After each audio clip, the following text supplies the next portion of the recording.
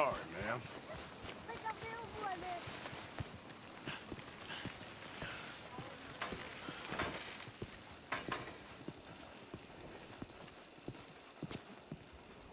One moment, please. Hey.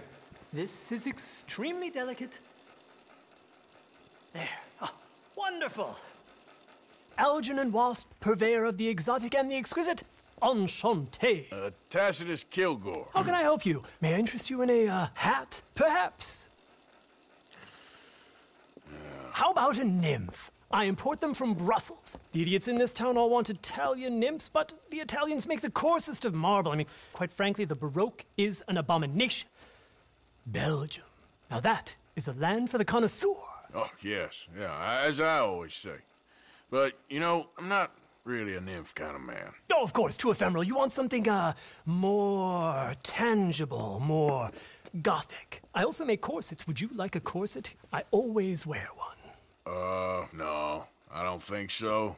Yeah, I ride a lot of horses. The whalebone might stick in. Well, a cup of tea. Sure.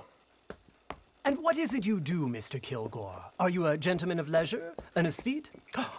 An artist? I suppose I'm kind of an adventurer. Ha! Yes, of course you are. Here, be careful with the china. Sir, it is French. Not Belgian? No. They are Philistines in that area, not to be trusted. Youth, eternally preserved in marble, is more their specialty. I fear China will always elude them. Now, why are you here exactly? I don't know. You're an adventurer, a wanderer, a lost soul cast out from heaven? Sure. Well, I do pay exceptionally well for certain objects needed for my art. You do? I do. Exceptionally well. Well, what do you need? Let's see. Right now, I have a couple of commissions. I need at least 15 egret plumes.